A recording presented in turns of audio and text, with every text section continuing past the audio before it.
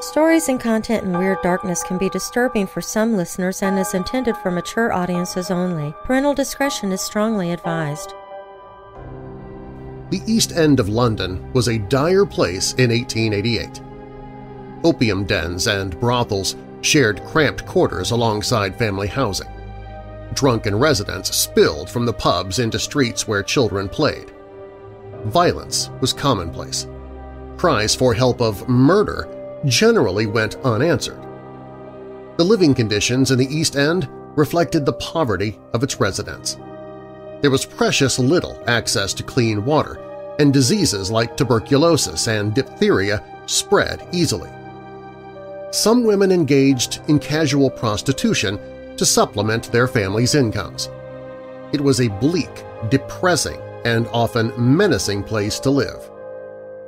Which makes it all the more significant that in the fall of that year, a series of murders were committed that were so brutal, so contrary to any degree of humanity, that they stood out starkly against this grim backdrop and captured the attention of the entire world.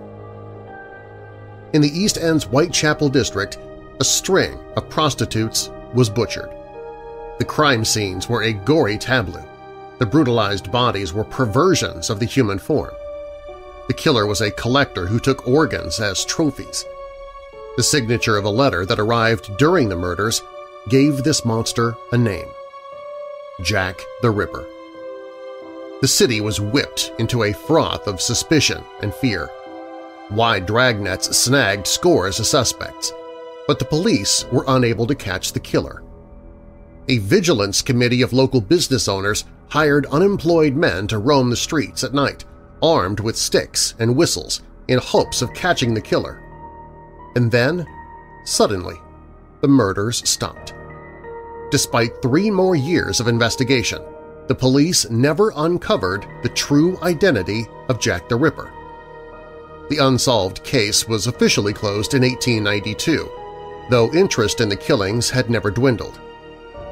A thriving subculture of amateur criminologists, Ripperologists, has been cultivated by the enduring mystery of Jack the Ripper. The further one delves into the study of the Ripper murders, the easier it becomes to imagine them through Jack's eyes. What did he feel in the hours before he murdered while he hunted for victims? Perhaps he toyed with the women, buying them drinks in pubs like the Britannia and then leaving their company, only to meet up again one last time later that evening. He must have been giddy with power, believing that he held in his hands the fate of each woman he passed. We will never know the veracity of these ideas, but there are some safe assumptions about the Ripper and his personality that criminology, both contemporary and modern, has provided. As the slayings continued, Jack the Ripper's modus operandi, MO, the methods he used in each murder, became clear. He struck only in the early hours of morning, and only on weekends. These facts are revealing.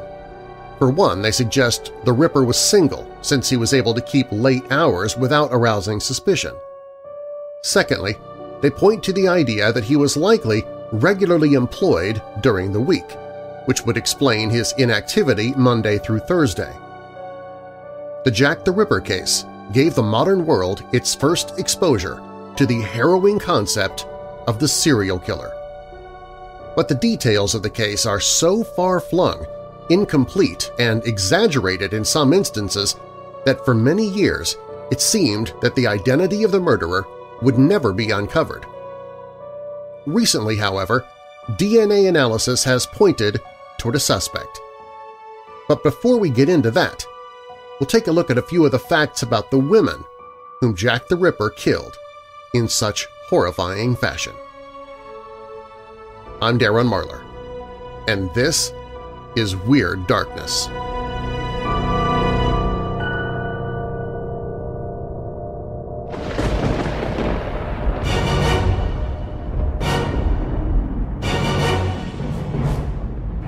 Welcome, Weirdos!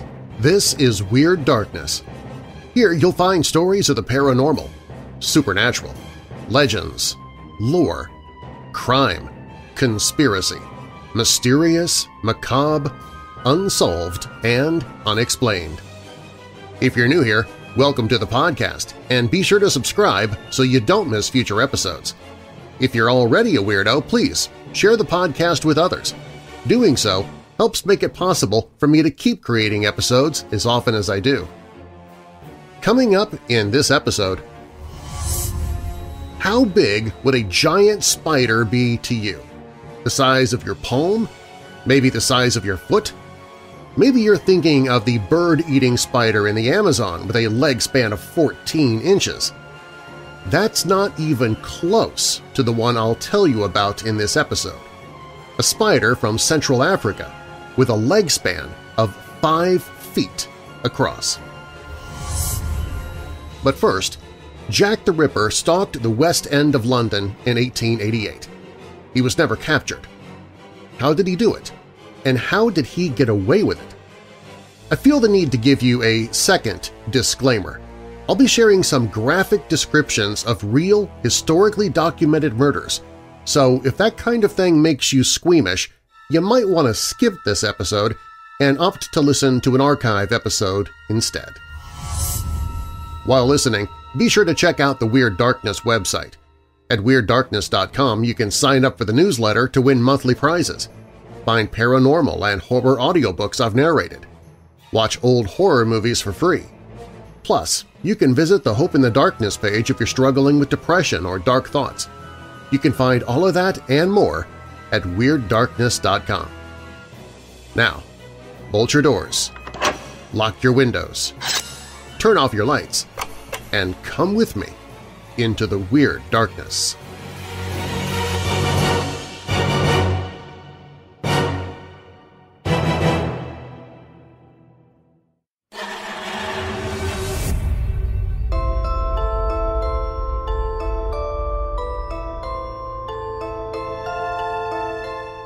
One of the reasons that the Jack the Ripper mystery endures is the uncertainty that surrounds his crimes.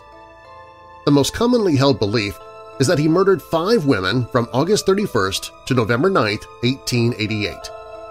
These are referred to as the Ripper murders, also called the canonical murders, and are counted within 11 murders that took place around the same time, called the Whitechapel murders.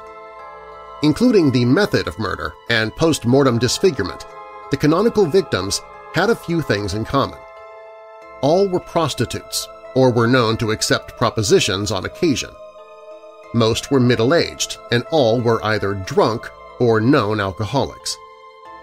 The reports of their murders read like chapters in a disturbing novel. The manner with which he dispatched his victims contained clues. All but one woman was killed by strangulation. Once laid carefully on the ground, the Ripper cut the victims' throats, beginning with the side facing away from him. This effectively drained the blood from his victims before he began a ritual evisceration. Much of the organ removal was done cleanly. Altogether, the eviscerations and organ removals suggest the Ripper was a person with some form of anatomical or surgical training. The knife wounds inflicted also indicate that he was right-handed. Mary Ann Polly Nichols. Polly Nichols, the first Ripper victim, was approximately 44 years old at the time of her demise. She was extremely poor, even by Whitechapel standards, and known to be fond of liquor. She was last seen alive around 2:38 a.m. on August 31, 1888, and was found at about 3:45 a.m., lying in the narrow, poorly lit side street of Bucks Row in Whitechapel. She may still have been alive when first found, but died minutes later. She suffered an 8-inch or 20-centimeter laceration to her throat, which severed both major arteries on both sides of her neck. Nichols also incurred further incisions to her neck, as well as violent lacerations to her abdomen. Annie Chapman, the second victim, was an alcoholic 47-year-old widow who supported herself in part through prostitution after her husband's death. She was last seen alive at 5:30 a.m. outside an apartment at 29 Hanbury Street, with a man described as shabby genteel on Saturday, September 8, 1888. Within 5 minutes, another witness heard a woman's muffled cry of "No" from the fence between his yard and 29 Hanbury Street, followed by a thump against the fence. Less than a half hour later, a resident of 29 Hanbury found Chapman's body in the backyard of the apartment block. Chapman was found with her feet pushed up toward her body, knees in the air and spread apart. Her throat was cut deeply from left to right, and her swollen tongue suggested that strangulation was the cause of death. Chapman's abdomen was incised and laid open. Her intestines were removed and placed on her shoulder. A portion of her genitalia, as well as her uterus and bladder, were missing. The cleanliness of the incisions suggests the killer had some knowledge of anatomy. Elizabeth Stride.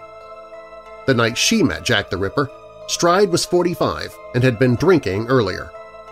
Stride occasionally engaged in prostitution, but just before she died was witnessed refusing a proposition. She was later definitively seen on Sunday, September 30, 1888, by a police officer walking his beat along Berner Street in Whitechapel at 12:35 a.m. talking to a man with a parcel wrapped in newspaper. About 25 minutes later, she was found in Dutfield's yard, a dark alley off Berner Street. Her legs were pulled up toward her body, knees in the air, with a kerchief tied around her neck. Stride's throat was deeply cut on the left side, with a lesser incision on the right. The warmth of her body and lack of any mutilation suggested the Ripper may have been interrupted by the man who discovered the body. Catherine Eddowes. A 46-year-old with kidney disease, Eddowes had been a heavy drinker much of her life and was known as an intelligent, educated person. On the night of her murder, she was taken into police custody for public drunkenness and released just before 1 a.m. Eddowes was last seen alive at 1:35 a.m. by 3 men leaving a pub. She was speaking with a mustached man near Mitre Square, a small enclosed area in Whitechapel. 10 minutes later, a constable found Eddowes' body in the square. Like the Ripper's other victims, her throat was slit and her legs spread with her bent knees lifted off the ground. Eddowes was splayed open from her rectum up to her sternum. Her entrails were spread about her, intestines laid over her shoulder and under her arm. Eddowes' nose was cut off, and deep, violent incisions marked her eyelids and cheeks. The incision to her throat was determined as the cause of death. Most of her womb and her kidney had been removed and were missing. Altogether, the incisions and organ removal suggested to the coroner that the killer had human anatomical experience. Mary Jane Kelly. Unlike the victims that preceded her, 25-year-old Kelly was young and considered attractive. Like the others, though, she was a prostitute and known to drink. She was the only canonical victim to be murdered indoors. With this privacy, the Ripper created his most gruesome work. The police discounted 2 later alleged sightings and concluded that Kelly was last seen alive on Friday, November 9th after 2 a.m., entering her apartment house, Miller Court, accompanied by a mustached man carrying a parcel. At 10:45 a.m., a rent collector entered Kelly's apartment and found her body. She was lying partially clothed in a nightgown, her feet pulled up toward her body, knees bent to either side with her legs spread in the now familiar Ripper fashion. Kelly was arguably the most mutilated of all the Ripper victims. Her face was virtually gone, having been slashed and stabbed repeatedly, and some features entirely removed. Her throat was slashed so deeply and violently that even her vertebra showed knife marks. Both of her breasts, as well as her organs and entrails, were placed in piles beneath her head and alongside her body. Slabs of flesh taken from her stomach and thighs were placed on the nightstand beside her bed. Part of her heart was missing, and there was evidence that an axe was used in the crime, along with the long, sharp knife the Ripper was known to use. Some people believe the Ripper murdered more than just the canonical victims from August to November of 1888. Female torsos were discovered in months and years following the Ripper murders, and one possible victim was murdered in New York City. There are several other victims whose injuries fit the Ripper's technique in some ways but aren't included in the canonical murders. The case of one butchered prostitute, Martha Tabram, has gained some acceptance as a possible sixth canonical murder. Tabram was also an alcoholic prostitute and was murdered on August 7, 1888. She would have been the Ripper's first victim. Tabram was found with her legs spread and 39 stab wounds concentrated heavily on her abdomen and groin. It would be an understatement to say that during the autumn of 1888, residents of London's East End were jumpy. Today we see grainy photos and drawings of dead women from a remote past. At the time, the murders of these very real people caused very real fear among the population. While we're fairly certain that November 9, 1888 was the end of the killing spree, the people of Whitechapel at that time didn't have the luxury of hindsight. They knew only that they were in the midst of a series of brutal slayings, the end of which was uncertain, and that there was an inhuman butcher on the loose. There was an underlying suspicion of anyone who would possibly fit the description of the Ripper. Strangers passing in the street wondered if the other was the murderer. Neighbors turned one another in for suspicious activity. Mobs gathered easily and quickly that autumn in Whitechapel. In one instance, a man wanted by the police for an offense unrelated to the Ripper crimes was spotted by officers near the scene of Annie Chapman's murder. Seeing the police chase, hundreds of Whitechapel residents joined in. The throng, convinced that the man was the Ripper, called for his lynching. He and his police escort were mobbed en route to the station, which overflowed with angry residents for hours afterward. The fear produced by Jack the Ripper revealed already extant underlying paranoia in the city. Xenophobia and anti-Semitism found voice in some explanations for the killings, both official and public, which placed blame on foreigners and Jews. The fear of an anti-Semitic riot was strong enough for police to keep quiet a message against the Jews found scrawled on a wall near one murder scene. Much of this hysteria was fueled by the press, with descriptions of the killer as some monster or monsters in human form, and the murders a frightful catena of slaughter. Coverage like this extended to newspapers around the world. Letters supposedly written by Jack sent to newspapers, the police, and private residents were published. One, the Dear Boss letter, assigned the name Jack the Ripper to the killer. It contained a cryptic reference to the killer being a member of the police force. Another letter, the From Hell letter, was sent with a piece of a human kidney, possibly Catherine Eddowes, but it never was conclusively proven to be hers. These letters' tones taunted police, and not without cause. In some cases, the Metro Police and City Police engaged in territory disputes during the joint investigation, and high-ranking officials were criticized as incompetent. The police routinely descended on Whitechapel, canvassing the area, interviewing residents and arresting possible Rippers. But they lacked modern forensic and investigative techniques, and the London police never found Jack the Ripper.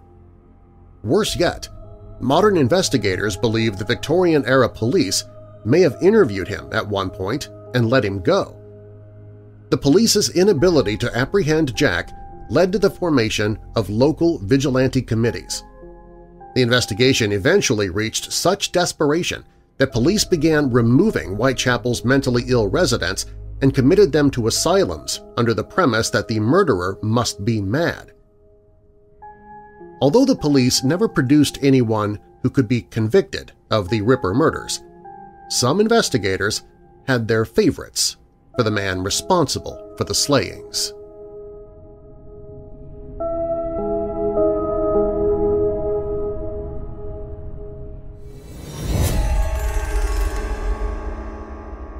Coming up, who do investigators think Jack the Ripper might have been? We'll look at some of the prime suspects. And after that, How big would a giant spider be to you? The size of your palm? Maybe the size of your foot? Maybe you're thinking of the bird-eating spider in the Amazon with a leg span of 14 inches. Well, that's not even close to the one I'll tell you about.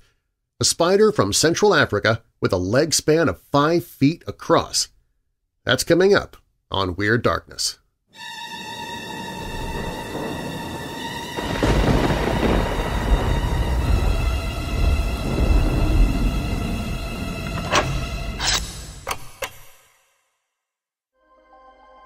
Are you a member of the Darkness Syndicate?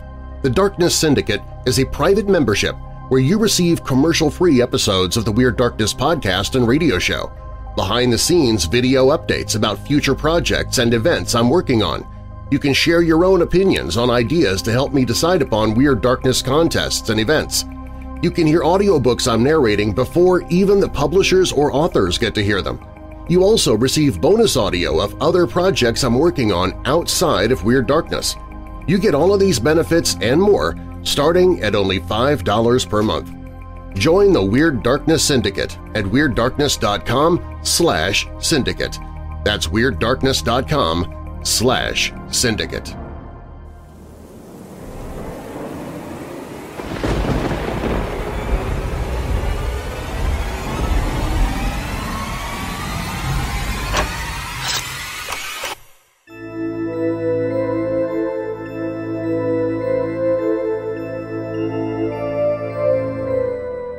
As many as 170 people have been named over the years as suspects in the Jack the Ripper case. Some have proven controversial, such as the Jill the Ripper scenario of Jack as a woman, painter Walter Sickert, author Lewis Carroll, or heir to the throne Prince Albert Victor. Some conspiracy theories suggest that the entire royal family or the Freemasons were behind the killings. Over the years, suspects have been painstakingly vetted by ripperologists, and in some cases they've been exonerated. Take Michael Ostrog, for example. This Russian physician and convicted thief was a suspect since he was named, along with 2 other men, in the final report on the unsolved case written by Police Commissioner Sir Melvin Macnaghten in 1889. But Ostrog didn't fit the bill, being a petty criminal and never suspected of any other murders, although he was committed several times to asylums. His unknown whereabouts during the murders kept him a viable candidate until author Philip Sudgen wrote in his 2002 book that Paris police documents show Ostrog was in their custody in France during the Ripper murders. Macnaghten also named another physician, Montague John Druitt, who vanished after Kelly's murder at Miller Court. Druitt was found drowned in the Thames the following December. This fit Macnaghten's view that the killings ended due to the death of the incarceration of the murderer. Another suspect, George Chapman, also known as Severin Klosowski, was named in a 1903 press interview by a lead inspector on the case, Frederick George Aberline. He was the only named suspect who was a known serial murderer, having poisoned 3 of his wives. He kept late hours at night, had a regular job, and was trained as a physician. He also moved to the United States and lived in New Jersey when the lone possible American Ripper victim was killed. But Chapman used poison to kill, a vastly different M.O. from Jack the Ripper's. Chapman did, however, attack his first wife with a knife, but was interrupted before he could harm her. Another investigator involved in the original case favored Dr. Francis J. Tumblety as a suspect. He was an American doctor who'd been arrested in November 1888 for indecency, posted bail, and fled back to the U.S. Scotland Yard detectives traveled to America to investigate Tumblety, but made no arrest. An additional suspect was Joseph Barnett. He was a fishmonger and would have known his way around a knife. And Barnett almost completely fits both the physical and psychological profiles of the killer. What's more, Barnett lived with the final canonical victim, Mary Jane Kelly, just before her murder and was in love with her. It's possible that her death was the culmination of his murderous rampages, which would explain why the murders ceased. In recent years, attention is focused on yet another suspect identified by Police Commissioner McNaughton in his 1889 report. Aaron Kosminski, a Polish immigrant who lived in Whitechapel, was mentally ill and had a great hatred of women, especially of the prostitute class, and had strong homicidal tendencies, McNaughton wrote. Kosminski, who spent much of his life as a mental patient, died in asylum from gangrene in 1919 at the age of 53. In 1988, the FBI created a psychological profile of Jack the Ripper. Special Agent John Douglas concluded that the Ripper was an opportunistic killer. He preyed on alcoholic prostitutes because they were easy targets. Douglas also believed that the Ripper committed other crimes that were never definitively attributed to him. Jack was a lust killer, meaning that the focus of his ritual mutilations was the female genitalia. This doesn't mean the murders were sexual. There's no evidence the Ripper engaged in sex with his victims before or after their murders, although the agent believes Jack frequented prostitutes. Rather, the mutilations suggested that he was acting out violent fantasies aimed toward his mother. His mother likely provided the image Jack had of women, one of which he came to despise. She may have been an alcoholic and possibly a prostitute herself. Modern investigation has given us a clearer picture of Jack the Ripper, but this wasn't the case in 1888. Based on historic witness accounts, modern investigators at Scotland Yard compiled a physical description of the killer in 2006. He was a man between 25 and 35 years of age, of medium height and stocky build. Investigators also concluded that Jack was a resident of Whitechapel and, more chillingly, that he was frighteningly normal as opposed to the raving, drooling fiend it may be more comforting to imagine. In 2007, Ripper researcher Russell Edwards purchased a stained silk shawl that was advertised by an auction house as possibly belonging to Ripper victim Catherine Eddowes and was found with her body by a police sergeant. Edwards subsequently gave it to Jari Luolainen, a biochemist at Liverpool John Moores University in the UK who tested it for DNA. On the basis of the results, Edwards identified Kosminski as the killer in his 2014 book Naming Jack the Ripper.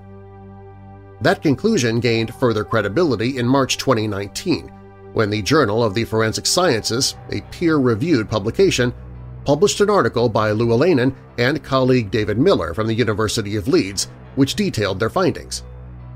Their tests compared fragments of mitochondrial DNA, genetic material inherited from a person's mother, and compared it with samples from living descendants of Eddowes and Kosminski. Additionally, the genetic testing also indicated that the killer had brown hair and brown eyes, which fits the description from an eyewitness who caught a fleeting glimpse of the killer. That provided more basis for the assumption that the shawl was an authentic piece of evidence from the crime scene. But not everyone's ready yet to say that the case is finally solved. As Science magazine reported in an article on the findings, other scientists have questioned whether mitochondrial DNA is sufficient to conclusively identify the murderer. Other skeptics say there still isn't proof that the scarf actually was at the scene, and that it could have been contaminated over the years. But regardless, the Jack the Ripper case has had a profound effect on the modern world in numerous ways. When the ghastly handiwork of Jack the Ripper began turning up around Whitechapel, it marked the appearance of a new brand of killer. Jack wasn't the world's first serial killer, but he was undoubtedly the product of an increasingly industrialized Western society and the anonymity and isolation it produced. He didn't kill for money, to eliminate an enemy, or punish a spouse. The killings seemed random, and he caught the London police forces completely off guard. To catch this new breed of killer, criminology had to evolve. What is arguably the first crime scene photo was taken at Miller Court of Mary Jane Kelly, now standard procedure in police investigations. The technique of comparing the bodies of victims to establish MO was also born out of the Ripper investigation. One can argue that all modern forensic investigation techniques find their cradle in the Ripper murders. The Ripper murders are also characterized by the media coverage they received. This was the first time a serial killer was given international coverage. The exposure spurred a rash of hundreds of letters. Although there's no proof that any of the Ripper letters were written by the actual murderer, they would prove to be a lasting legacy. Later serial murderers, like the Zodiac Killer of the 1960s, corresponded with the very media outlets that presented his crimes to the public. The press and serial murderers came to form a symbiotic relationship. The media provided the renown many serial killers crave, and the killers provide fodder for reporters. Jack the Ripper also had an immediate effect on London by exposing the existence of the poverty-stricken lower classes. Prior to the murders, the wealthier classes were aware of social unrest stirring in the East End. A riot and a widespread demonstration by the poorer classes had spilled outside of East End 2 years before. But the slayings focused an international lens on this district and the quality of life of the people who lived in the developed world's slums. The playwright George Bernard Shaw pointed out that the gruesome murders succeeded where social reformers failed by managing to attract widespread attention to the area's conditions. Perhaps the most obvious legacy of Jack the Ripper is the lasting interest in the case, which has never really waned. The Ripper has remained a consistent draw in movies, at newsstands, on television, in tours and exhibits, and, of course, podcasts. The field of Ripperology is taken very seriously by those who do more than dabble in it. Many Ripperologists have written successful books, some of which have proven definitive sources on the subject of the murders.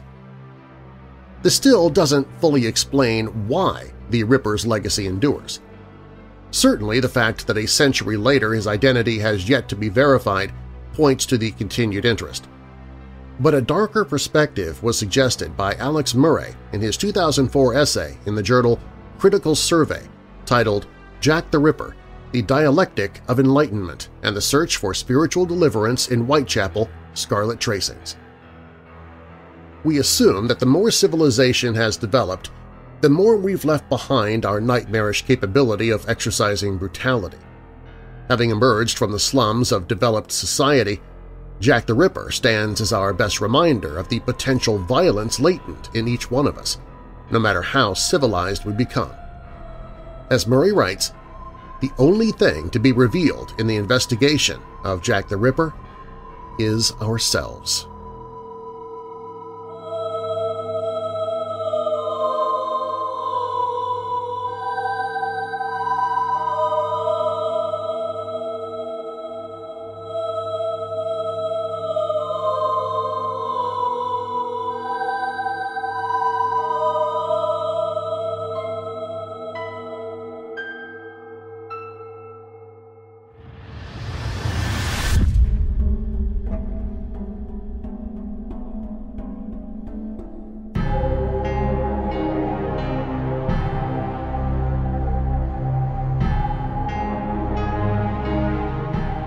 Spiders might exist that have crawled out of nightmares. They're called the Chabafufi in Central Africa. Many people might define a giant spider as one that's bigger than their hand. Some might think bigger and envision the horrifying Goliath bird-eating spider that dwells in the darker corners of the ancient Amazon rainforest. That 8-legged terror spans a whopping 14 inches. Unfortunately, those people aren't thinking big enough. The size of the Congolese giant spider, when its legs are included, is said to be up to 5 feet across. According to cryptozoologists, researchers that investigate unknown creatures that have not been recognized by orthodox science, most of the Chabafufi dwell in the Congo. Natives tell stories of the giant web nests the spiders build, similar to a trapdoor spider.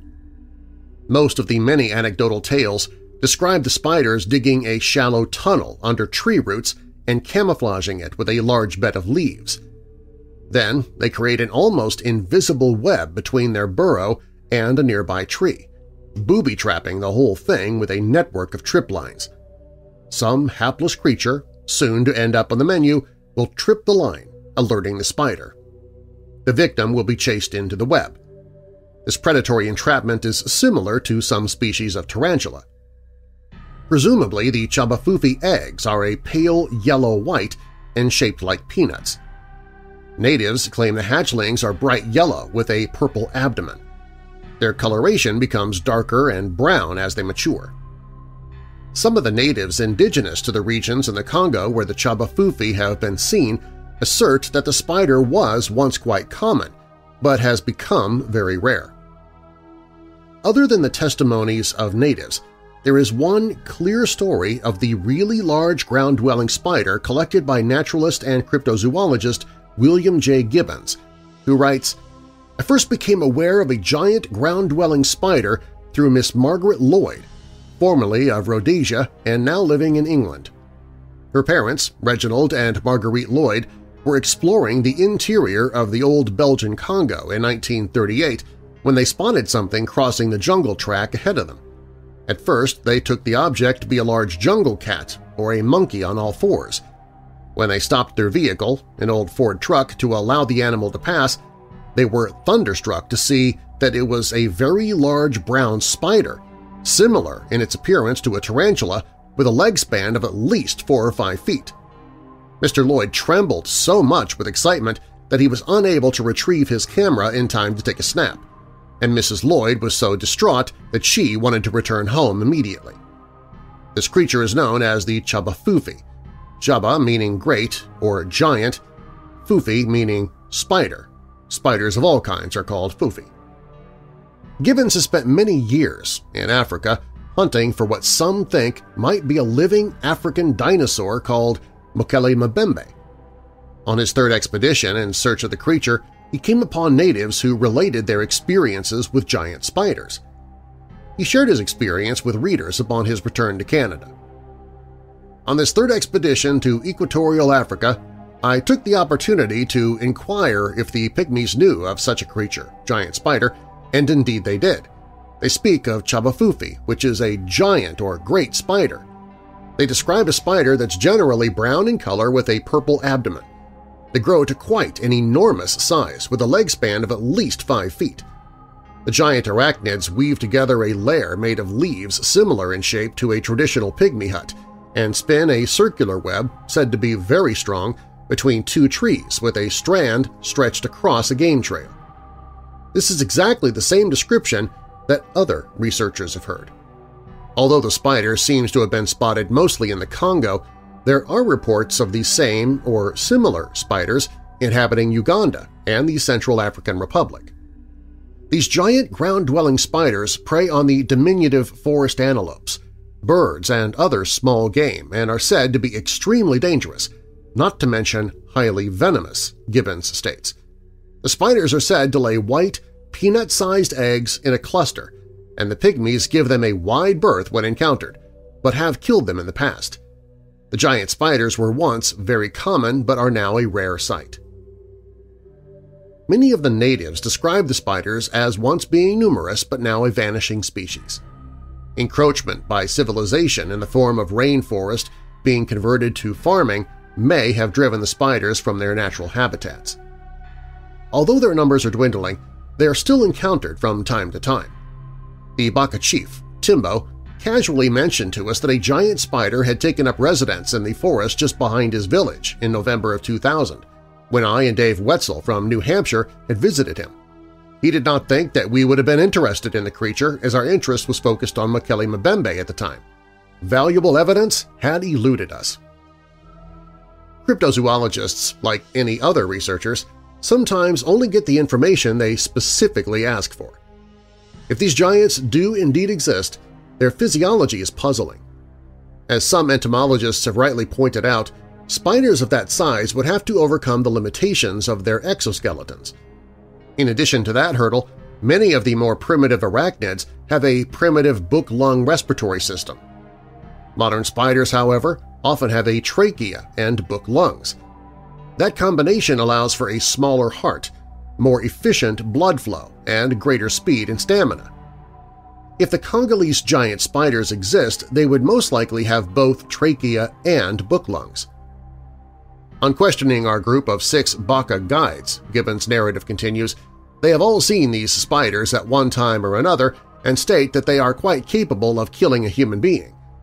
According to the Baka and the Bantu hunters who have encountered them, the giant spiders were once surprisingly common and would often construct their lairs very close to human villages.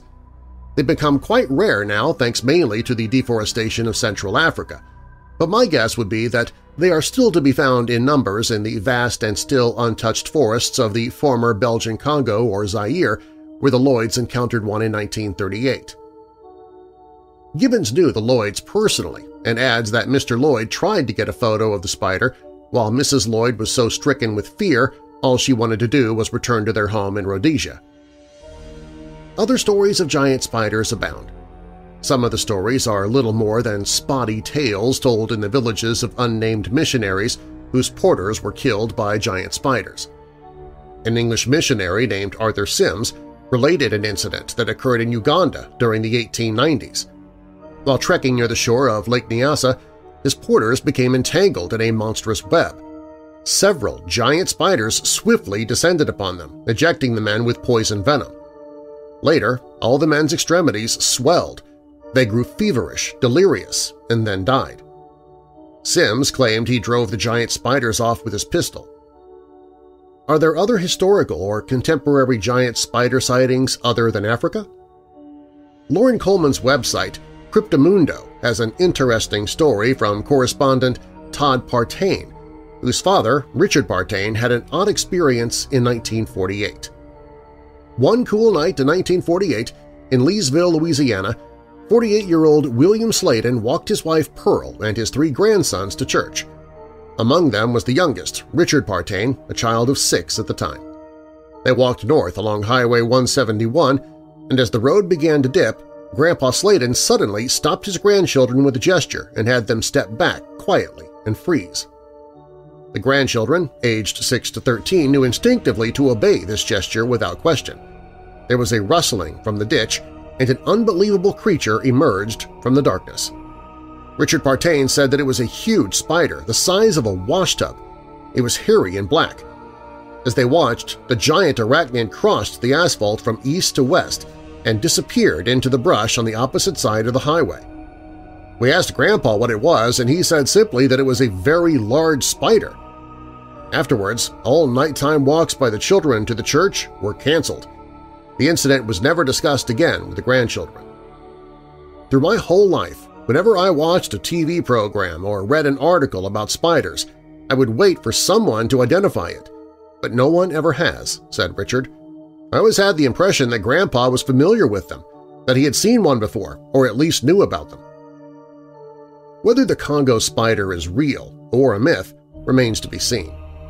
And hopefully, whomever the researcher is that's hunting for it will see the spider before it sees him.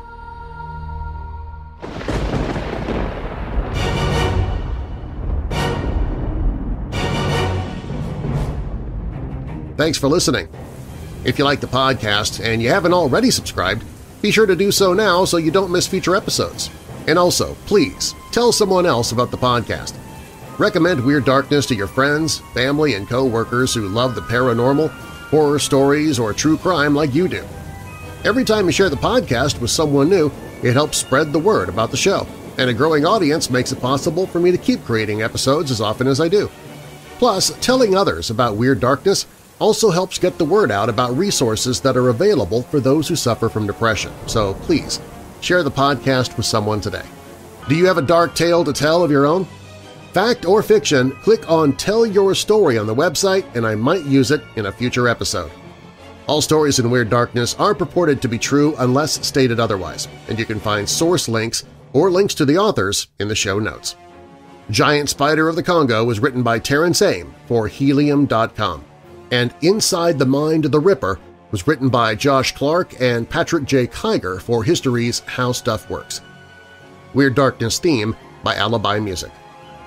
And now that we're coming out of the dark, I'll leave you with a little light. Hebrews 2 verse 14. Since the children have flesh and blood, He too shared in their humanity, so that by his death he might destroy him who holds the power of death, that is, the devil. And a final thought, be kind, for everyone you meet is fighting a hard battle. Plato.